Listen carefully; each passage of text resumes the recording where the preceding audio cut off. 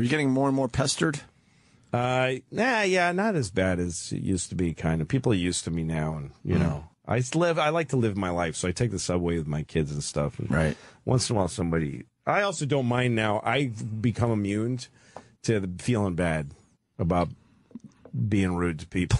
It's actually so. It used to be like people would go like, "Hey, can I get a picture?" And I'd be like, "Oh, I'm really sorry. You know, I just don't like." I'd go through a whole thing. Yeah. But now people are like, "Can I get a picture?" And I go, No, you can't. and I just feel I feel nothing. We might have saw that one time. What? Yeah, we did see that. We might have saw that one time, and the person doesn't know what to do. Yeah, exactly. They don't It know puts what to them in do. a weird position. Well, you came up and said some shit. Right. You put yourself in that. I'm not responsible for your fucking choice to talk to a stranger and ask for something. You asked a stranger for something, and they said no. That's your fucking problem. Next time, go live your fucking life.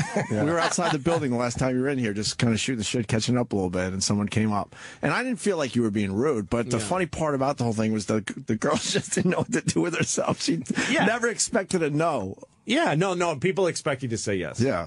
Well, so then start she's standing there start awkwardly, expecting something else. and then she thought maybe you were joking, and then it was obvious you weren't joking, and then she didn't know how to leave the situation. Yeah. I kind of enjoyed the whole thing. What about a quick in autograph? a sick way? What? I'll sign an autograph. Autograph, Sure. Because that doesn't take nothing off me. I have no problem signing an autograph because it doesn't. I don't feel one way or the other. I hate taking a picture of somebody. So I'm just not going to do something I don't want to do. It's like every fucking checkout counter. Can we have your phone number? No, go fuck yourself.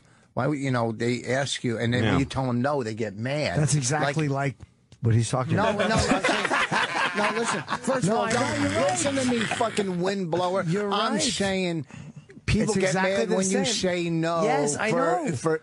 After the garden, when everyone wants to take your picture, it's the same at being at Best Buy. Can we have your email? Shut up, you ass. All right. Just sip your coffee. I was once at a American Apparel store with my daughters buying some socks, and the guy said, "We need your email," and I said, "I don't want to give it to you," and he said, "We require it for purchases. You can't make a purchase without an email." And I said, "Well, it's no.iwon't.com." And he took it down.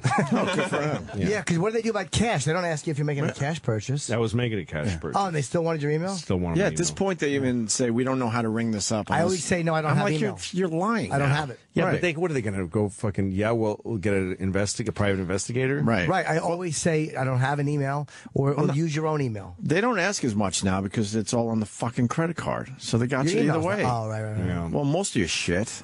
I don't like giving up my personal info. How are...